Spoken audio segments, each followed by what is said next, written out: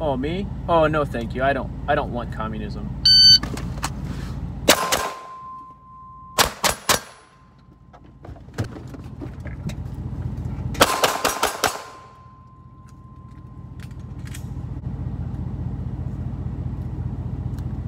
Brewskis. All right, hey y'all, this is Scott with Paladin Tower Tactics. Today, this video is gonna be about different ways to carry while you are in your vehicle. So primarily we're gonna be discussing the differences between appendix carry and strong side carry, and we'll also get into off of your body type carry, whether it's mounted in a vehicle or in a bag, something like that. All right, so stay with me. Hope you guys enjoy the video. A very popular thing to talk about in the training world, which is fighting from your vehicle. What are you going to do in terms of defending yourself or your family from your vehicle? If you're carrying every day, what positions, what's kind of the legality behind it, things like that. So first off, piece of advice I'd give you is if you know that there's going to be a protest there where they are, and the reason I'm saying this is obviously because of the rioters and these thugs that are cowardly, that are dragging people out of their vehicles and accosting them. They're only doing that because they have numbers. They're cowards when they're by themselves. So this mob mentality where they're saying that it's okay to just behave this way, that's kind of what I'm speaking to right now. You know that there's going to be one of these events where you're headed. Don't go.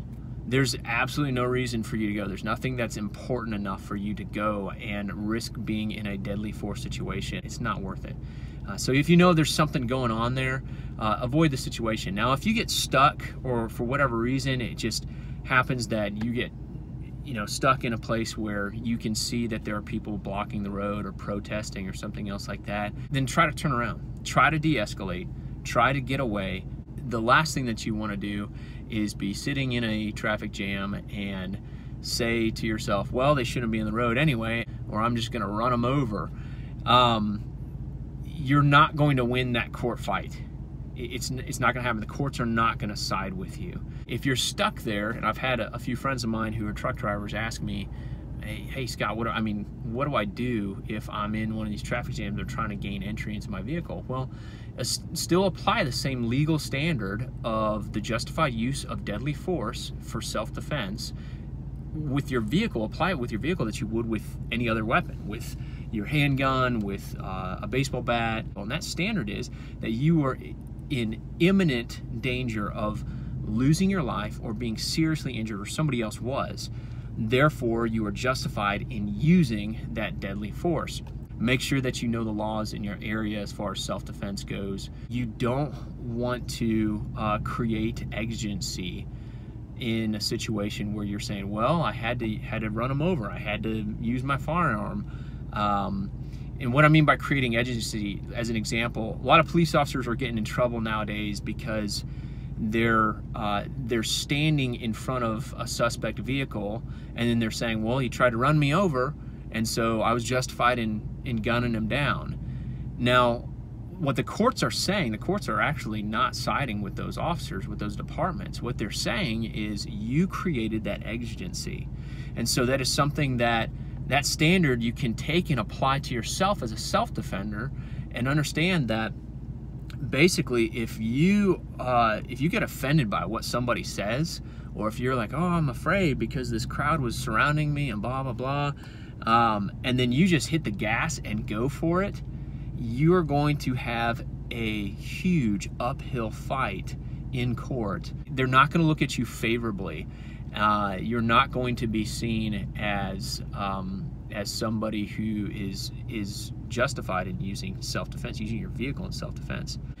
How you carry your firearm presents some pretty unique challenges to how you're going to actually get the gun into the fight. I kind of show you my setup for the range. First steel target is right here. We got a good backstop. Second steel target right there. So basically, I'm just going to kind of put myself on a shot timer and let you guys see from the different carry positions how fast we can get the gun out and into the fight from those positions. So we'll talk about the appendix position, we'll talk about the strong side position, mounted in the vehicle, or if it's in a bag or something else like that. Then how fast can I get that out, and what are some of the pros and cons of those things? As a baseline, I'll just show you what I'm typically at from strong side and from appendix, and then we'll put it on a shot timer when we get in there.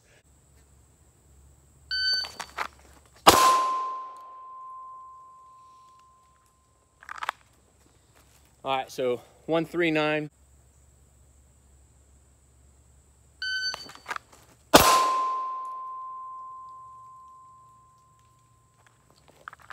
All right, and that was a 134. So I'm gonna switch over to appendix, and again, I don't really train appendix, but I know it can be a whole lot faster. It may probably be around the same time from appendix.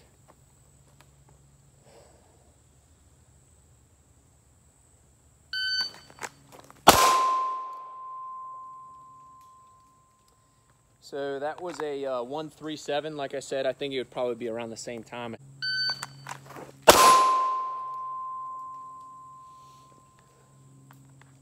All right, so that was a 128. So that kind of gives you guys an idea of where I'm at from a non-seated position, from a standing position. The key takeaways are going to be for your carry position that you want to choose, whether you're inside the vehicle or outside the vehicle, pros and cons for all of them. The main thing with appendix is, I think, is the most accessible, whether you're standing or whether you're in a seated position. I think if you draw from it consistently, there might be some people that disagree with me on that. If you are consistently practicing from the appendix position, it's very, very easy to get to in a seated position. There are some cons, however, as far as sitting down with that appendix carry position. Namely, you being mindful of your muzzle as you are presenting out on target. Whether the threat, it's not so much of a big deal if the threat is in front of you. It is kind of a big deal for any carry position, but especially appendix, if you're presented a threat to your left or to your right.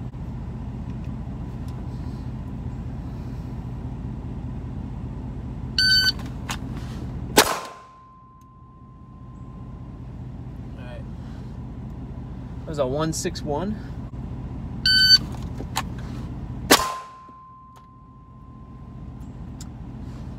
That was a 188. I kind of cheated on that, went one-handed.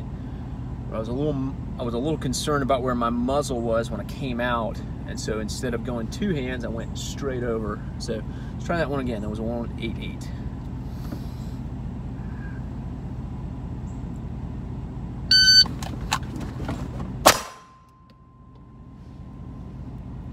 .197. So I think the biggest difference on both of those shots, or at least just digesting it right now in front of you guys, is if I'm going to turn to my strong side as I'm sitting in the vehicle, I'm going to have to shift my entire body, and then I'm going to have to present out. The draw, I think, is pretty quick. It's just getting around all the obstacles within the vehicle. You've got this steering wheel that's right here.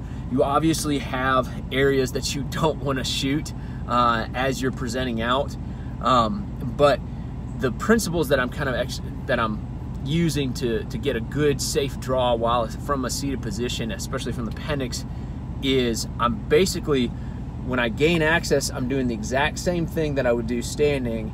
I pull this thing high, and I'm basically going into a retention position right off the bat. That allows me to rotate over safely without flagging my leg or anything else like that. Now you might say, well, oh, you're pointing the gun at your leg as you're drawing it out or whatever. I think that's inevitable, and I think that you can mitigate the amount of risk you're exposing yourself to by immediately coming up into that retention position and then turning to face and draw on your target. So a lot of you guys are probably like, oh, this is terrifying. Please don't shoot yourself in the nuts. I agree. I'm with you. So I don't carry appendix often, but when I do, I don't shoot myself in the nuts. All right, so from strong side, basically I've got another unique challenge in that I have got to gain access to this pistol, and there's a couple things that are gonna hold me back. First off, most of the time, guys or gals who are carrying strong side, they're carrying it way back at the 4:30, 5 o'clock position. And basically as you're sitting down, obviously you're sitting on your gun almost. So in order for you to gain access to it, a technique would be to lean forward and grab the steering wheel. Grab the steering wheel, and that way you can complete a one-handed draw stroke. Same thing, I'm gonna pull it forward. I can pull the gun up high, rotate to the retention position, and then turn to face your target. It's a lot more movement. To use the predominant buzz phrase, biomechanical efficiency is not so good while we're sitting down.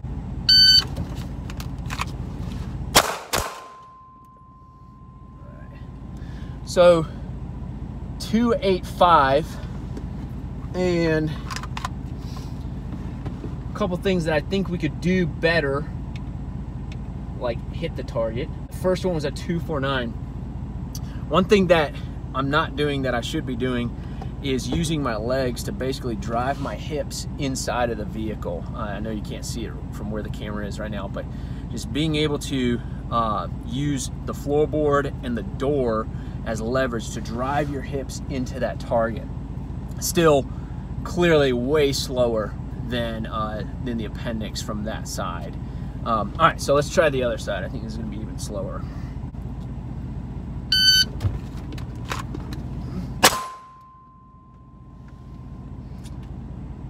254. As far as a pro goes with appendix, it is significantly faster drawing from appendix and engaging your targets.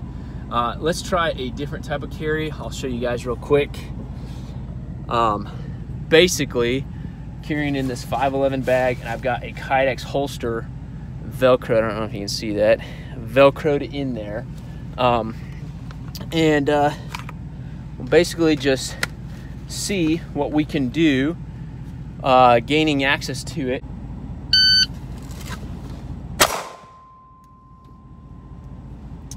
All right. It's a 189. So from inside the bag, not bad.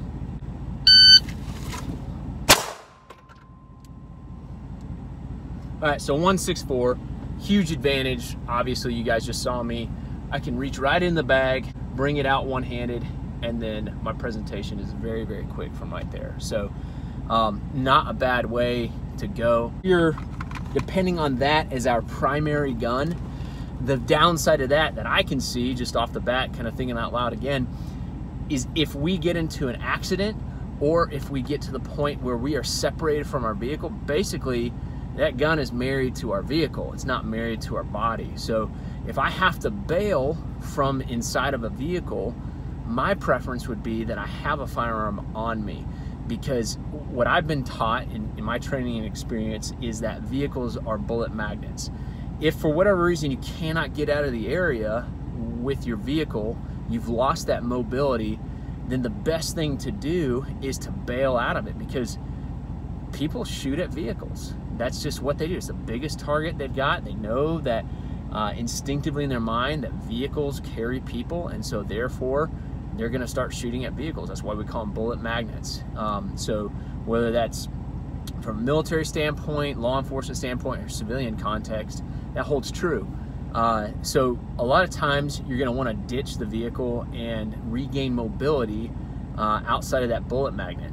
Well, if you don't have the mental wherewithal to snatch that gun out of the holster as it's mounted to your dash or mounted inside your bag or something else like that, you're kind of out of luck. As far as, especially if you're taking rounds and you're trying to dive out of that vehicle where you're stuck. So maybe a solution to that problem would be have two guns on you. Have one in the bag, one in the bag mounted in the vehicle somewhere, and then have the other one that you primarily carry on your person, on your body. Anyway, I hope you guys like this video. If you guys want training, you can look me up on Eventbrite at Paladin Tower Tactics. My classes are primarily in Middle Tennessee. Would really appreciate the business. And thanks for watching. I had fun shooting this video, and enjoy your day. Be safe.